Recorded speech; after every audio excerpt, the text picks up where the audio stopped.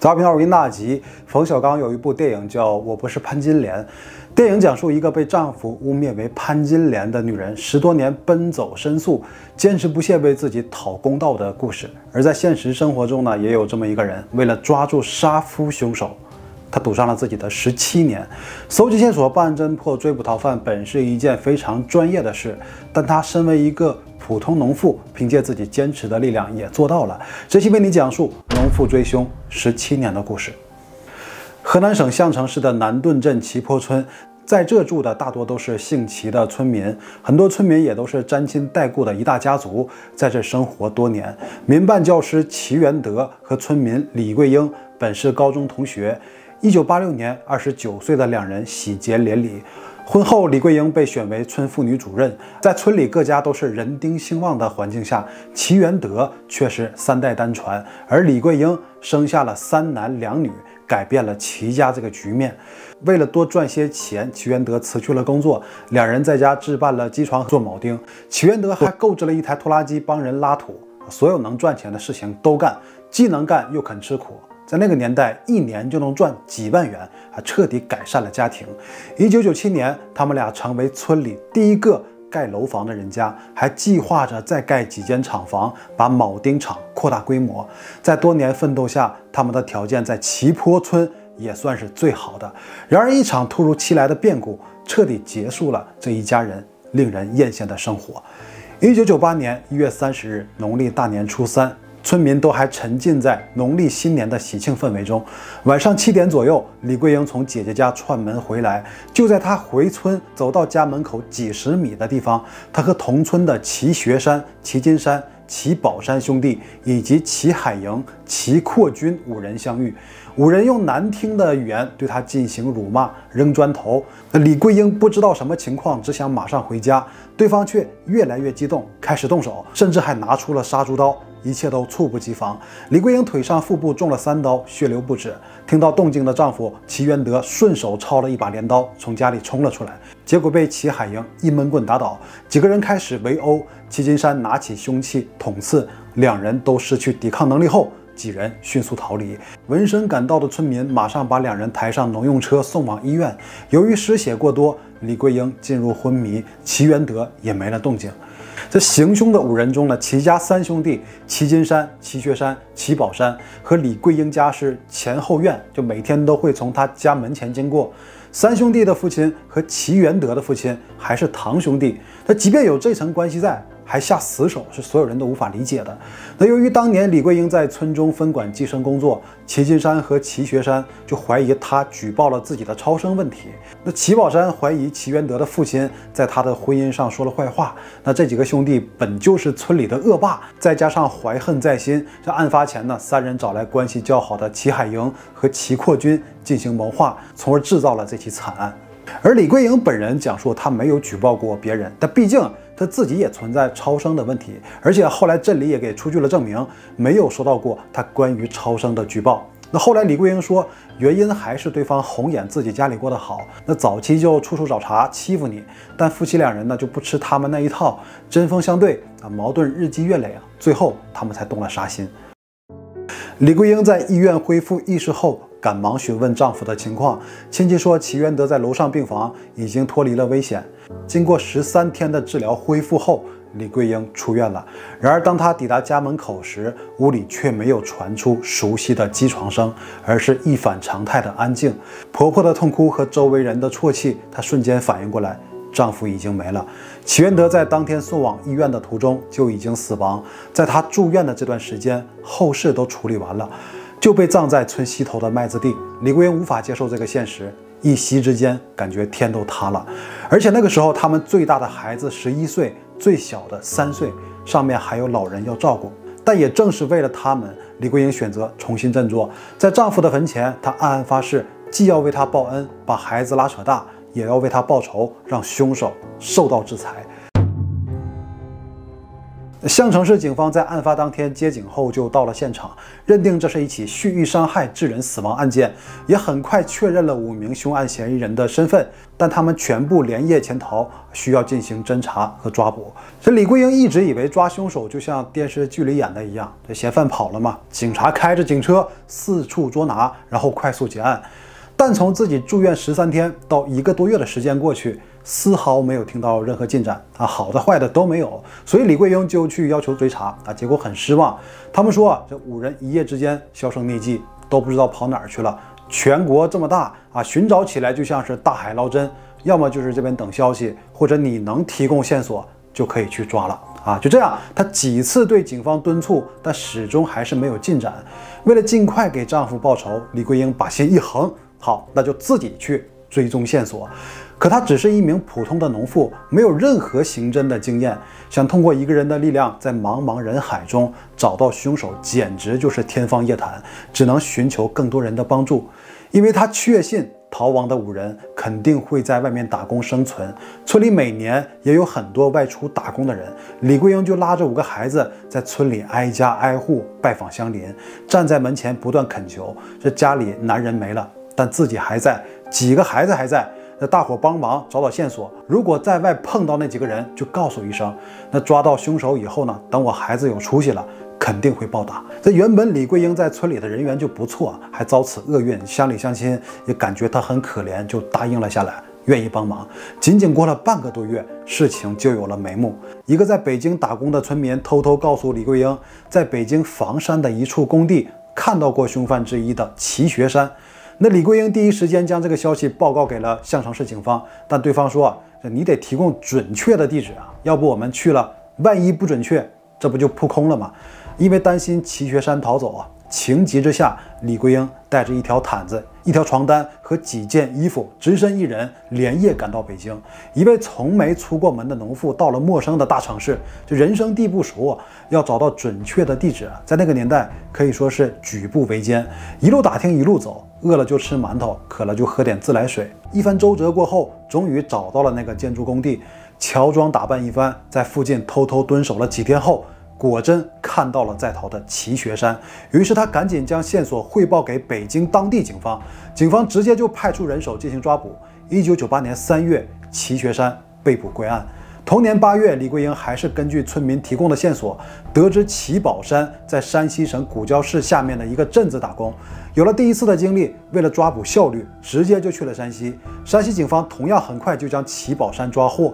经法院审判，被抓捕的2人以故意伤害罪被判处了15年有期徒刑。凭借自己的走访侦查半年就抓到2名凶手，还让他们受到了制裁啊！李桂英大受鼓舞，原本以为抓到其他3人也问题不大，但那次判决之后2年时间，他再也没有寻到任何线索。他更不会想到，为了抓到全部剩下的逃犯，他整整花了17年。2000年秋天，李桂英终于打探到，这剩下的3名在逃嫌犯仍可能在新疆。李桂英带上1000块钱，坐30多个小时火车到乌鲁木齐。当他到达指示地点时，却被告知不久前嫌犯刚刚离开。更糟糕的是，他发现自己的钱包不见了。但跨越大半个中国来的不可能就这么放弃。为了维持在新疆的生存，他最先只能和人乞讨，捡矿泉水瓶，风餐露宿，做临时工。只要一有时间，就穿梭在乌鲁木齐或者伊犁的大街小巷，走的地方太多，甚至磨破了鞋底，好几次离目标仅一步之遥，可最终还是没有收获，回到河南。他买来很多法律相关的书籍，苦学侦查学知识，其中包括民法、民事诉讼法、刑法学。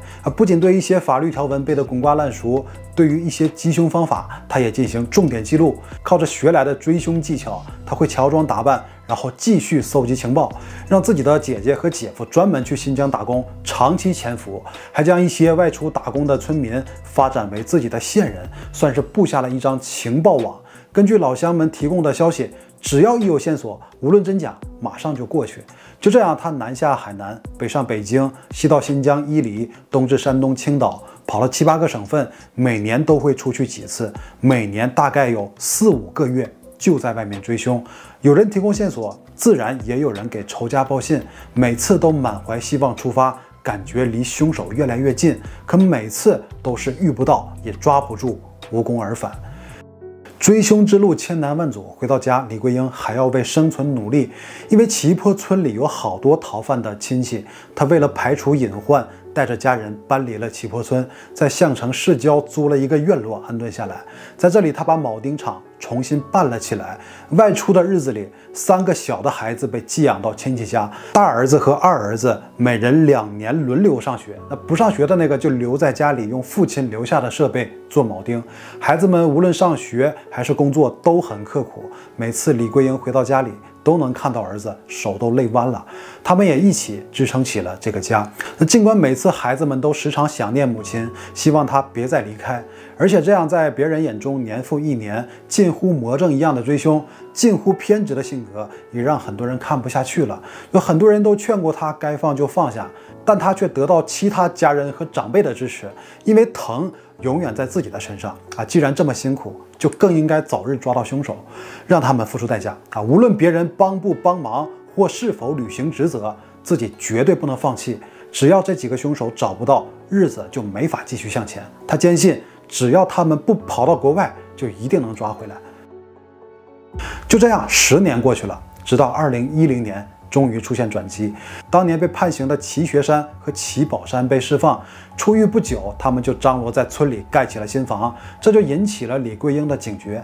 这兄弟2人都坐牢10年，没有收入，怎么可能有钱盖房子呢？猜测一定是在逃的哥哥齐金山暗中资助他们。那既然要打钱，双方就一定有电话来往。李桂英就凭借在书上学到的刑侦学知识，设法搞到了齐学山的通话记录，对通话记录逐一分析，并且根据号码归属地和通话频率做了不同的记号，最终锁定了一个新疆号码。号码经常在晚上给齐学山打电话，通话时间很长。那结合之前乌鲁木齐的情报，很可能就是齐金山。那李桂英立即将这一线索告诉在新疆的线人，报告给了新疆警方，很快就获得突破。他们发给李桂英一段男子的视频，他一眼就认出这人正是自己追寻了13年的齐金山，而他就是当年持刀杀人的主犯。2011年3月，一直生活在乌鲁木齐的齐金山被捕。2012年1月6日，齐金山一审被判处死刑，河南省高级人民法院裁定驳回判决，由周口市中级人民法院再审。3年后的2015年7月，齐金山由原来的死刑改判为死刑，缓期2年执行，限制减刑。李桂英对这一结果大失所望主犯齐金山1没有投案，2没有任何良好表现。他后来得知，是因为当年的关键证据凶器已经缺失。那之前在等待齐金山审判结果的同时，他也在关注另外2名还在逃亡的齐海营、齐扩军。已经17年了，这2人还是逍遥法外。2015年，李桂英回村给丈夫上坟时，听到了一个惊人的消息：在逃的齐海营改名字了，还回过当地来照了第2代身份证照片。这就难怪这些年都是按照原名去找的，所以就杳无音讯。在托人查询后，李桂英发现，早在2009年，齐海营的户口就已注销，他的名字也改成了齐好记，年纪也改了，原本1973年出生，改成了1972年。而且这个货重新办理第2代身份证，照相的时候还穿着白衬衫、西装，还扎着领带板板正正的拍了证件照。那这叫个什么事儿呢？李桂英彻底懵了，就很离谱你一个逃犯还敢回家，竟还能顺利改名字，还去派出所能办新的身份证。这警方难道一点都不知道吗？这为什么没被抓呢？这名字又是谁给改的？关于这个事情，今日说法栏目还专门进行了采访。相关警方的解释是，案后第2年，1999年的时候开展换发新的常住人口登记表，因为每个派出所管辖人口众多，所以当年这个事情开展的时候，就是依托村委会进行统计。那齐海营的父亲就是当时的村委干部，在统计常住人口登记表的时候，把逃犯儿子的原始户口登记信息给改了名字改成了齐好记这个新名字非常好记，但最终负责户口登记的民警没有注意到，造成了疏漏。这李桂英还发现，虽然齐海营、齐扩军二人处于批捕在逃状态，但在公安网上并没有他们的通缉追逃信息，而公安部早在1999年就要求各地将外逃人员上网通缉。但这两人又是什么情况呢？对此，警方称是由于当时登记在逃人员信息的时候，基层民警没有找到二人的照片，因为缺失这个条件，就没有办法登记到网上进行通缉。可明知道缺失重要户籍信息，却也不了了之。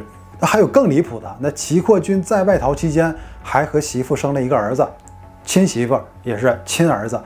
李桂英丈夫是1998年1月30日遇害，那户口显示齐扩军儿子出生日期是1999年6月，案发后的1年半，也就是说齐扩军跑路半年后还和妻子同房，而且是回村同住过，期间还一直和家人保持着联系。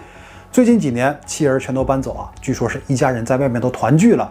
面对这些近乎魔幻的情况，那李桂英感到失望、无奈和愤怒，她决定求助媒体来扩大事件影响力。2015年1月7日，河南一家电视台报道了李桂英的遭遇。报道后第二天，项城警方成立了追捕小组，奔赴北京。不到1周，11月13日。他们在北京警方配合下，将逃犯齐海营抓捕归案。12月3日，最后一名逃犯齐扩军在新疆抓获，最终齐海营被判处无期徒刑，齐扩军有期徒刑15年。至此，这桩凶案终于在17年后尘埃落定。从河南当地媒体报道之后到最后一名逃犯被捕，警方27天就将剩下2人全部抓到，效率非常快，一抓一个准。那李桂英前前后后却花了17年。虽然她如释重负，但从40岁到年近60，她无暇顾及自己生活和其他人。那家人和5个孩子全都遭了太多罪。如果杀夫仇人在17年前就被抓住的话，一切又会是什么样子呢？那项城警方正面接受了媒体采访，说当年并非如李桂英口中那般推诿责任，其实是有参与到5人的抓捕的。那这个事情也引起了上级重视，省公安厅成立了一个调查组，最终认为相关警员在户籍管理存在疏漏等问题，当年存在涉嫌部级级、失职渎职相关人员，一切都交由检察机关进行了处理。追凶的17年里，每当李桂英坚持不住的时候，她就会到丈夫的坟前哭一场，每次在丈夫面前哭得像个孩子，哭过之后继续前行。2015年12月，5名凶手全部落网后，李桂英特意来到丈夫的坟前，告诉他这个好消息，告慰亡灵后，家人的生活也将进入美好的新篇章。17年的追凶让他成了民间懂法用法的典型人物，会用这些年积累起来的法律知识去帮助每个有需要的人。他也心怀感恩，感谢所有帮助过自己的人。如今5个孩子都已成年，5兄妹中4人考上公务员，3人学了法律，也进入了公检法系统工作。李桂英告诉儿女，一定要成为维护法律的卫士。而对于她的人生来说，一切是不可倒转的。这些年，李桂英受了太多委屈和不公，有些事情装在心里，永远忘不下，不确定能否放下烙在心里的痛苦，去开始新的生活。太苦太累了，给人说这个法律不是印在书本上，又不是刻在石头上，但是刻在每一个公民的心里。那这是一个关于希望和坚持的故事。社会太过复杂，人心也太过浮躁，但希望在这样混沌嘈杂的环境中，每个知晓这个故事的人都能有所触动坚守信念，矢志不渝。以上就是本期的所有内容，到最后别忘了点赞支持大吉，我谢谢你了。